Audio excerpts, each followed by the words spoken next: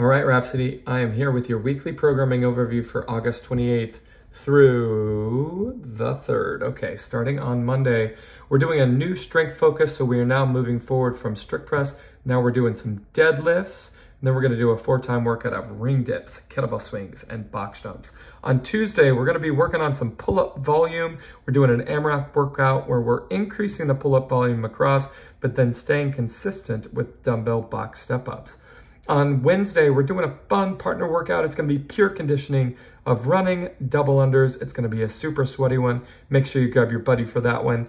On Thursday, we're doing an interval style workout. We're gonna be doing toes to bar and then calorie bike, and then you're gonna flip it on its head and do calorie bike and toes to bar. On Friday, we're gonna be working on some rally prep. So reminder, next Friday, September 8th is our rally. We're gonna be working on calorie row, wall walks, and sandbag cleans over the shoulder this Friday.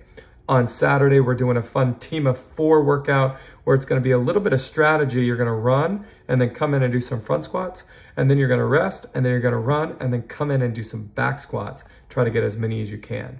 And then on Sunday, it's gonna be a heavy day with that bench press, some push-ups, and barbell rows. It should be a nice, fun week here at Rhapsody.